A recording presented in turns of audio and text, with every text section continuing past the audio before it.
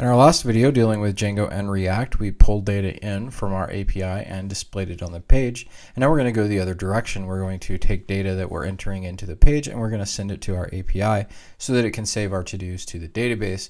And so our to-do application is database backed for the data.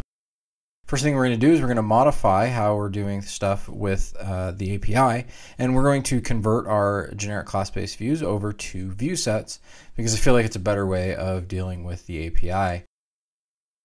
And so with that, we're going to do an include for the URLs. We're also going to change the name to to-dos view set.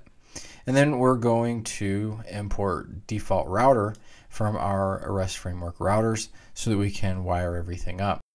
Then we're going to create a new default router and we're going to register to-dos, the string, saying, hey, this is going to be the URL this is attached to. Then we're going to do a to-do view set so it can pull in all the information it needs to do. And then we're setting the base name to to-dos, which is useful for quickly naming and using names for URLs. And then finally, we're going to go down to our URLs and we're going to change it from API/to-dos to just API. And we're going to include our router.urls so it generates all the appropriate URLs for our system to use. And now we have our view set that we're going to write here in a second configured with our URLs. So if we'll go into our views file, we're going to do a couple more imports. We're going to import some mixins. We're going to create the list model mixin, and we're going to do the create model mixin as well. These are going to be used with our generic view set that we're importing. And it's going to specify with our view set that, hey, I only want a list and I only want to create information with this view set. I don't want to update, I don't want to delete, I don't want to do anything else except for list and create. So with that, we're going to convert to-do list view to be to-dos view set. And then we're going to import from list model mixin, create model mixin, and generic view set.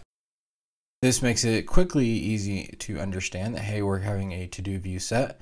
It's a generic view set and we're importing create and list model mixin, so we know exactly what's going to happen. So with that, our API side is done and we're ready to move on to our JavaScript. If we open up our JavaScript file, we're actually going to be doing kind of the same exact thing that we did last time. We're going to modify our action creator and then we're going to go to our reducers and we're going to just slightly tweak it. So we'll go to our add to do action creator and we'll just delete it. We'll do our request and we're going to do an Axios.post. We're going to go to the API endpoint of API to dos and we're just going to send it a piece of JSON, in this case title and then to do for the data. So it's going to pass it over. The API is going to respond to it accordingly and it's going to return back the data that is needed. And then we're going to do our dispatch method, and I explained this in the last video, so I'm just putting it here, but it's the exact same thing.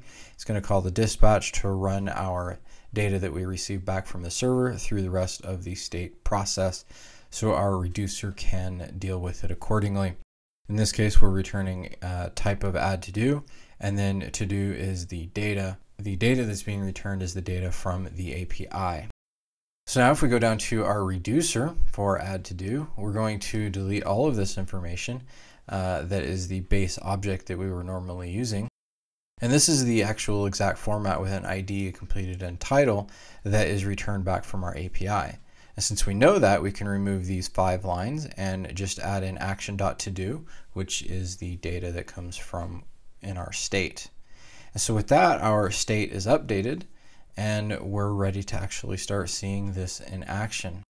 So the first thing we need to do is we need to do a build. And then we need to run our server and open up the browser. So as you can see, it works. We have our first 4 to-dos. It pulled it in successfully from our API. And so we're actually ready to add some data. So we'll do to do all the things and add to do. And there we have it on the screen. So at the very least at this point, we know that it's adding it properly to state. And if you think it through everything that we just did, you know that, hey, this is actually working because the only data added to state is that data from which is pulled back from the API. Do another one for posterity. So, and now we have 2 of them. If we jump over to our admin and go into our to-dos, you can see we now have 6 to-do objects. If we click on the first one, it has add another one, which is the last one that we inserted. If we go back and then go to our next one, you'll see we have to do all the things, which is the first to do item that we called. And so there we have it. We have a successfully running to-do application with Django and React. This is the final video in our series to be able to teach you to go from nothing to using React and Django. And now you have a great starting point to really jump off and go the rest of the way. You can finish out this to-do application, or you can go off and do your other projects.